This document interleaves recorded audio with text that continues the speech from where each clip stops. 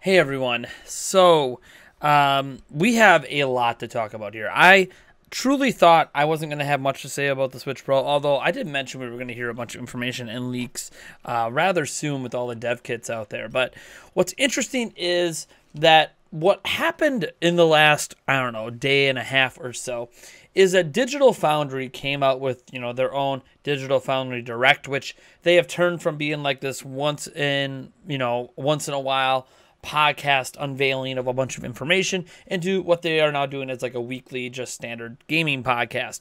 And at the very beginning of their latest Digital Foundry Direct, they talk about the Nintendo Switch Pro, new Switch, new OLED Switch as they call it, because obviously Pro is just a moniker we've tossed out there. There's nothing really official that calls it a Pro. It's just kind of a way for us to quick reference what this system is, that we agree on what we're referencing here, that, this is an upgraded model of Switch. Now, what's interesting about the remarks they made and why people started taking them to heart is that Digital Foundry has actually been correct about a lot of things with Switch in the past, from games to the Lite model to the original Switch, because Digital Foundry is an arm of Eurogamer, so they have real sources that have proven to be correct in the past. So when Digital Foundry says something, people tend to take it as fact. Now, what's interesting is that Digital Foundry didn't present what they said as a fact, but people are taking it as such because sometimes in the past, Digital Foundry will basically create speculation around something that later ends up being true, probably because they don't want to leak given information, or they're not confident about the information they have yet, so they'd rather speculate rather than say, hey, we have sources that said X, Y, and Z. So what did Digital Foundry say? Well, they essentially said that while, yes, a 720p OLED screen, probably true, 4K output, technically Tegra X1 can output a 4K signal. It can output 4K. You're just not getting 4K gaming, but it is what it is, right? Like, technically, they could argue, if you want YouTube in 4K, you want Hulu in 4K, X1 can already do it. So maybe that's just what it is. And maybe it's just literally unlocking the Tegra X1 to enable that 4K output. Because here's what they believe. They went off a leak of an operating system from a dev kit that happened last year and was broken down. And factually, inside the operating system was a reference to Alula, A-U-L-A, which is a currently unknown Switch SoC. But in the breakdown of Alula, it looks like it is the exact same Tegra X1 with the same 16 nanometer process they have used on the version 2 Switch, the red box Switch, and that obviously it is, similar specs. Now, what's interesting about that is that while they say they think this is the chip that is being used in the Switch Pro, basically making the Switch Pro the exact same system as the current one, just with a new screen, that kind of set the world a tizzy because none of the rumors line up with this given information. And this information was technically debunked a while ago in terms of it being what the Switch Pro is. But because Digital Foundry brought it up and because they have some clout behind their name, people are all in a tizzy about it. Well, we have some debunking information along with actual new info, real info, not rumors. We're going to start with the rumors, and then we're going to end with the legit info that comes off what Nvidia is actually doing and is publicly verifiable. It is crazy what's coming. You guys should be really excited because it looks like whether it's the Pro or a next-gen Switch, there is some version of a Switch coming at some point that is insanely powerful in comparison to the current Switch. I didn't even believe it until I saw it myself. But before I get into that, we are giving away a copy of Monster Hunter Rise and two $20 Nintendo Switch, PlayStation, or Xbox gift cards. So 3 total winners this month. Head down to the description or the pinned comment to enter. Let's go. Let's get into this.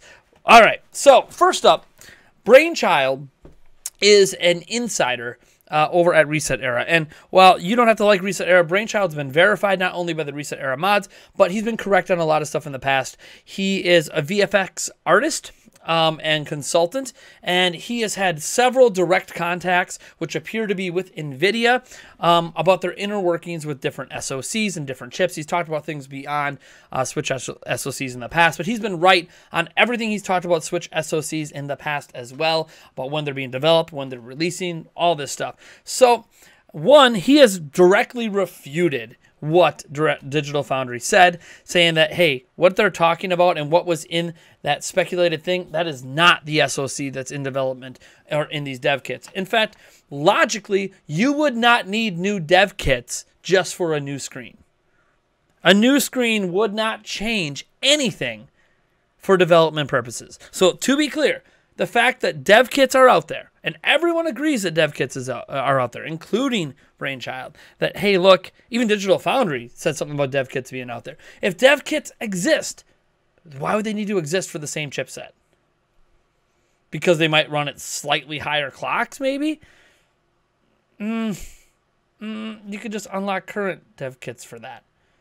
They wouldn't need new dev kits. So, yeah, like they could literally just release a new profile that allows for higher clocks. Like they wouldn't need brand new dev kits. So let's get into what Brainchild has to say on this, and then we're going to get into some of the factual information we know now based on Nvidia themselves. He has stated that the Switch SoC specs are actually in flux, and this dates back into last year. But it is possible the chip has hit taped out mode already, or will within the month. You know, you could say this given the number of third parties that have dev units. But he claims that at the time he got this information, the chip wasn't taped out yet. Now, to understand what he means by taped out, I just want to give you an analogy. Like, taped out isn't something that technically exists anymore. It deals with magnetic strips and stuff in the past. But to give you an idea of what taped out means, it's kind of like a video game going gold. The video game isn't printed on a disc or cartridge or available in a digital download format for mass consumption. It might not even be fully playable on a given system, but the final product is so-called complete. So for a chip, this would mean the design is finalized and ready for the tools to be made to go into mass production. So essentially, the chip itself, the design and the specs and everything are finalized, and then they're just going to wrap up the tools at manufacturing level and then begin mass production. Bloomberg obviously has previously talked about this, about the 720p rigid OLED panel, 7 inches. Also, we know that Nate Drake has put out there that, hey, look, he knows about some exclusive games coming, at least one exclusive third-party game, and the dev kits exist. So these are just some other sources talking about Switch Pro. Zombie, I guess, as he goes by, who's also an insider, has noted that he has heard all dev units currently are not final spec, but rather hacked together systems with various spec profiles. Brainchild agrees with this, and his people in position, which appear to be at Nvidia, are telling him that dev kits are likely sent out, but aren't final specs. So it's kind of like a, hey, look, you know, he's not 100% sure that dev kits are out there, but what he's hearing, it sounds like they're definitely out there. And it says, if that's the case, however, both Zombie and Brainchild are correct, and Brainchild has nailed all of his SoC stuff in the past. It's hard to believe that it's the same Tegra X1 chip, as you wouldn't need to tape that out. So Digital Foundry's kind of expectations are irrelevant. Now, to defend Digital Foundry and that ALULA listing in the OS, one thing to remember is multiple times throughout a given system's lifespan, the original chip gets replaced. They replaced it once already, and the only reason we even know about that replacement and got a red box Switch is because of the Switch Lite. If the Switch Lite didn't come out and all they did was just update the chip, which they did originally to stop hacking, we wouldn't have even got what's called a version 2 Switch. It would have just happened under the radar, and Nintendo would have never said a word about it. But because they were advertising the Switch Lite, they were able to kind of sneak in and mention that, hey, we have a version 2 of Switch. So ALULA can be real. They could literally be putting new Tegra X1 chips in the current Switch model at some point, but it would just be, you know, updated securities and stuff like that. It's not going to be like, you know, giving you better boost clocks or anything like that. So ALULA could still be right. It could still be true. It could just be another revision of the same hardware right now, made for security purposes. Again, the Xbox 360 had like 4 or 5 different chips in it. PlayStation 3 had 7 different chips, believe it or not. PlayStation 4 ended up with 4 different chips. So again, this is not uncommon. We usually don't hear about these chip revisions. We're only hearing about it because people are really interested in what the Switch Pro is. So they're digging into things that might not have anything to do with it. All right, moving on. Brainchild does note that while the tape out could be soon, it could be as late as early 2022. So he doesn't think it'll be any later than obviously spring of next year. He just feels it will be sooner because his sources don't really tell him about Switch SoC stuff until it's closer to being finalized. For logistical reasons, if the DLSS rumors are true, which have come from multiple sources, a Tegra X1 is technologically incapable of running DLSS in any form, even if they attempted to run it with RT cores. Maxwell/Pascal architecture is incapable at a hardware level to work with that technology. So any thought that, you know, they could use a Tegra X1 and tack DLSS on is just not possible. So I think at this point we can just dismiss. Switch Pro is not using a Tegra X1. All right. Brainchild is confident the new SoC will go into mass production in July. And this actually lines up with the same timetable that we know the 720p OLED panels are going to mass production. So that would actually line up to potentially release this holiday or early 2022. Because again, it could release late this year. Might be more realistic to expect another March 3rd kind of release. That's kind of the timetable we've been working with ever since that Bloomberg article came out. Brainchild confirms the info he has flies in the face of any thought process of an X1 Plus refresh, instead leans in the Nate the Hates claims of 4K and DLSS. That's just kind of what we know from Brainchild, who is basically saying, look, there's a new SoC in the works, all right? It's for Switch. It is not a Tegra X1. Dev units are out. Dev units don't have finalized specs. Nintendo's still playing around with the specs. They were playing around with it last year. They still might be playing around with it this year. And let's get into why they're playing around with it and what this chip could actually be, because this is crazy. So this comes from Dr. 81. If you don't know who Dr. 81 or Dr. 81, however he prefers to be called, goes by, the dude is a YouTuber that has almost no following, and it's kind of sad because he's really good at snooping hiring pages. You guys should really check him out. Link to his channel. You should subscribe to him. He's all over these hiring stuff. Almost every video he makes is about a hiring post somewhere that gives info that, you know, people are just not paying attention to, because most consumers and YouTubers, to be fair, are not snooping LinkedIn. They're not snooping different websites to try to see what the hell is going on. And his information that he finds almost always ends up being accurate, because guess what? It's direct information from the actual companies. It's not, you could speculate from the information, but this is direct information, okay? This isn't rumors, okay? The speculation is one thing, but the factual information is not a rumor. So here's where we're getting to non-rumor information. This comes from hiring posts from Nvidia on LinkedIn. Holy shit. Let me tell you something. This is one of the most exciting things I've read about Switch Pro to date. And it is something that really has my heartstrings tingling. I'm ready to just like learn how to play a violin right now for all the haters out there that are trying to say that this Switch revision isn't going to be anything major. So here we go.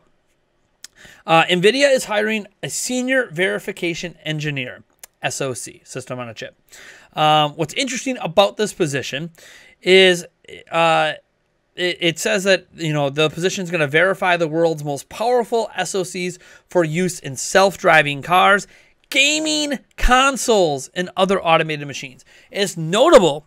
Nvidia doesn't have any other gaming consoles. The Nvidia Shield TV, which someone might bring up, is actually a competitor with the Apple TV that happens to be able to game. They don't consider it a gaming console. They don't market it as a gaming console. They just say gaming is part of an overall multimedia faceted device. It is directly trying to give an alternative essentially to Apple TV, which also can game, by the way. So yes, that is the target anyways of that. They don't call it a gaming console. They don't call it a gaming console internally anymore. They stopped using the Nvidia Shield as a gaming console concept back before Switch came out. Switch is now factually the only gaming console that Nvidia is involved in production in. So this post naturally has to do with a Switch of some type. All right, now, okay, so they're hiring someone to work on an SoC. What is it? Okay, cool. We already know a new SoC is in the works. So what does this tell us? Well, the post itself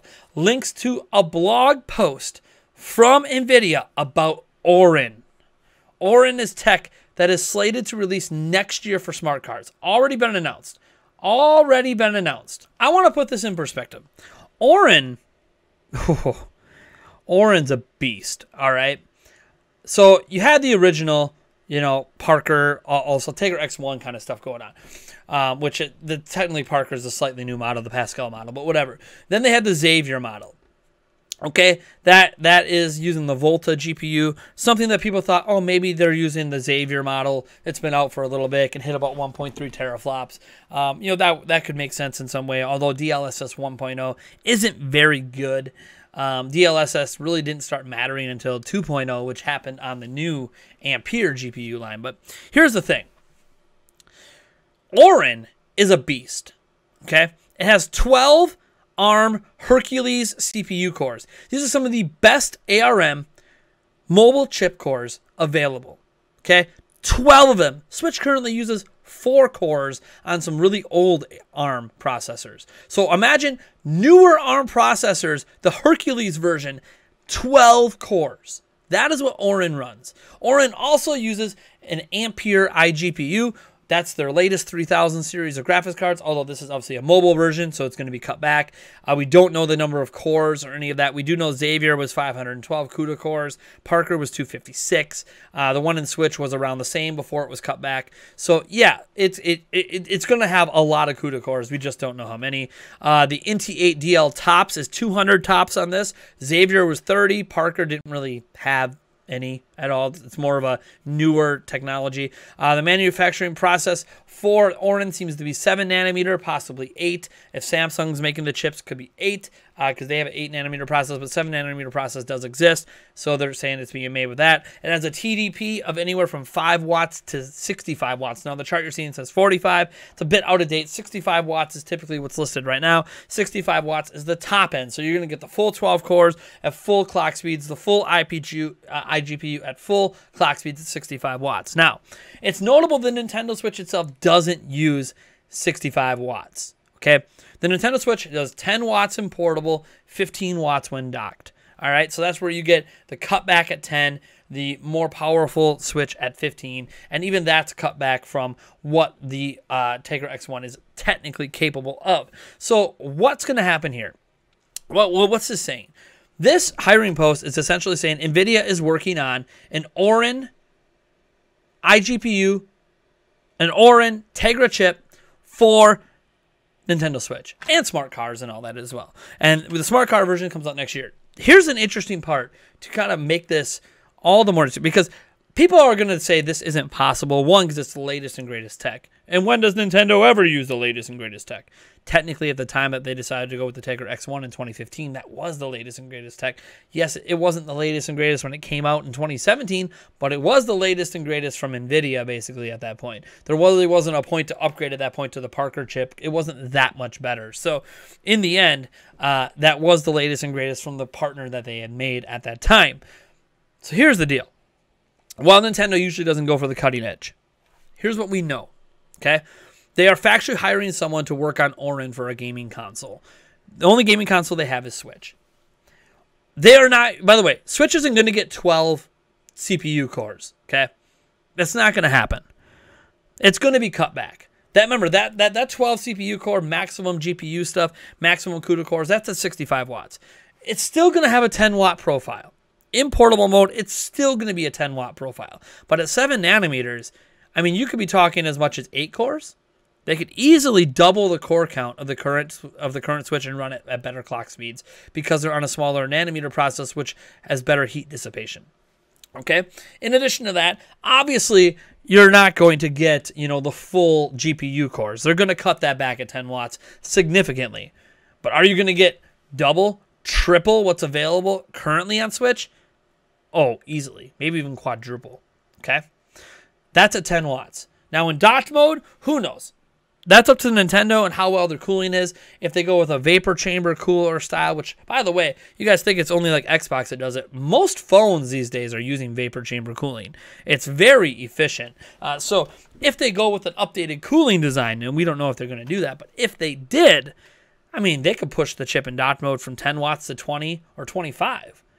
And that could lead to even bigger boosts. We don't know this for sure, of course. That's just pure speculation. We just know that Orin is a chip currently in the works for Switch, and Orin is significantly better. Now, there's going to be talks about how there's a chip shortage, right? There's a silicon shortage. How the hell is Nintendo going to get all these new chips made during a chip shortage, during a silicon shortage? Well, I have news for you. Factually, silicon is being prioritized for chips that are going into cars, okay? That's just a fact. This Orin GPU is going into cars next year. The Orin GPU, or the Orin chip, the Aura Tegra chip, is factually being prioritized with silicon at manufacturing. Switch doesn't need the top tier Orin chips. Orin chips are going to have a creation rate that's going to have a bunch of chips that are binned. They're chips that are just not good enough to meet the spec for the smart cars they are going into, okay? That happens across the board. This happens with 3000 series, 6000 series from AMD, CPUs. There's always, they have this target that they have to hit performance-wise, and they don't always get there. Those chips aren't just tossed in the garbage. Often that's when you start to get lower tiers of the chips released. Nintendo is on slate, once they finalize what they want the targeted specs to be, to get the runoff chips from the car manufacturing. So you can make, oh, we have this chip that's targeting certain specs and certain stuff at the top end for cars. This chip doesn't hit it. We bin it, and it could go to Switch, as long as it could hit Switch's target. That is what we're talking about here. If Switch is using an Orin chip that's being prioritized in manufacturing already, that's a benefit to Switch to not fall behind in manufacturing. Now, it doesn't mean they're going to be getting as many chips as the smart cars get. They get the priority because the car manufacturers have bigger contracts with these chip makers. But it is important to note that using the same chip that they are also putting in smart cars is going to give Nintendo some priority in the manufacturing line for some of the runoff chips. So that's very important here. Also, Dr. Trey81 did it again and discovered another hiring post at Nvidia. And this is for a next-gen consoles tool engineer. So specifically hiring someone to make a next-gen console tools for developers to use. These are the tools that enable developers to take advantage of the hardware. And this happens, of course. We know there's a new SoC. We know there's new hardware always in development. Of course, they need a tools engineer to make the tools usable for actual developers on these new chips. But here's the thing. The interesting part is it says it's a graphics profiler featuring NVIDIA GPUs, enabling developers to achieve higher and more consistent frame rates. So one of the primary jobs is to take what this chip they're making and enable people to get better frame rates out of it. DLSS, anyone? Which increases frame rates? Remember, DLSS 2.0 isn't like a magic brush fix at the moment. It needs to be patched into different engines. But NVIDIA said they are working on a way for DLSS to have an impact on games even if the engines don't support it. And one impact it could have is increasing frame rate, even if it doesn't give the resolution bump, without developers having to do anything but obviously have the frame rate unlocked. Even locked, it could help it like hit that locked frame rate. This is exciting stuff, guys. This is what I'm talking about, where Switch stuff is not stopping. So what can we grand take away from all of this? NVIDIA is factually working on an Orin chip to be used in a Switch. They are making game development tools for that Orin chip. Dev units do exist in the wild, but are not final spec. They're still messing around with spec profiles on it. These likely could be Orin chips in these things, just with different spec profiles. Nintendo trying to lock down what specs make sense for the price point they want to hit with the chips and the power delivery and the battery life, right? There's a lot of factors in play here where Nintendo needs to narrow down what they want. They likely don't want less battery life than the current Switch. Are they willing to put a bigger battery in? There's a whole lot of considerations here, and obviously target price points. Is Nintendo willing to go up to $399? If they're willing to have this at $399, leave the current Switch at $299 and the Switch Lite at $200, that gives them three distinct price points with three distinct different types of markets they could be hitting, where Pro is going for the more premium market and all that jazz. Now, a lot of you guys might be wondering, why does this matter? Shintaro Furukawa, if you guys recall, we talked about this. He put out there that he wants to do something different at Nintendo. Nintendo has a history of having these massively successful systems and then nosediving off a cliff. And he wants to avoid the nosedive. He doesn't want to sit here at the peak of the Switch and just rest. And not just rest with game development, just rest in general and let the momentum go away. Switch has all the momentum right now. But that momentum isn't going to last forever, and he knows it. He knows there's always been a cliff, and then the Nintendo falls right off it, and then has to somehow come up with a new platform that tries to rebuild them back up. He doesn't want to have to do that. He wants to keep Nintendo relatively stable at the top in a similar fashion that Sony has done with PlayStation, where PlayStation always seems to end strong with their sales heading into next gen. Now, I am of mind that when people talk about this Orin chip, it could be for a next gen Switch. It might not even be for the Switch Pro. I don't know. But here's what I do know. It's possible that Nintendo isn't looking at Switch as a finite next-gen Switch, a Switch 2, a Switch 3. It's possible that what Shintaro Furukawa means by not letting Switch fall off a cliff, not letting Nintendo's sales fall off a cliff, is that they're just going to have a continuous, ever-evolving situation like cell phones. Switch Pro, Switch 2. They're never going to call it a new Switch. Like, they might call it a new Nintendo Switch, but, they're not going to call it, like, a new generation of Switch. This is the next generation Switch. You're not going to hear them use the terms next generation. You're going to hear them use terms like premium or, for people with 4K TVs, 4K Switch. You're going to hear them use marketing terms that say, we're not replacing the older Switches, but we are giving you something new. And keep doing this iterative process every 4 years.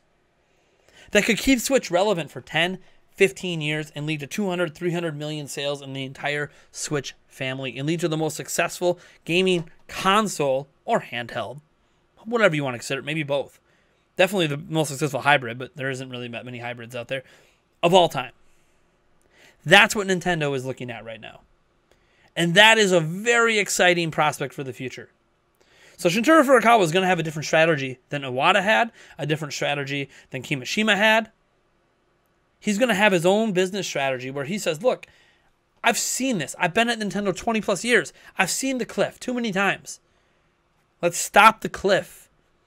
And the best way to do that is during the peak years of a platform, get something new out there. Get something new out there. That's what Sony does with the Slim. Again, they did it with the Lite. That's what Sony does with the Pro. Again, Switch Pro. And why have a PlayStation 5 or a Switch 2? Why cut off people? Don't cut them off. Slow transitions. Keep it going. Keep the momentum. Make it so OG Switch owners, maybe they don't want a Pro, but maybe they want the new system that comes out in 2 or 3 years from now. You see what I'm saying?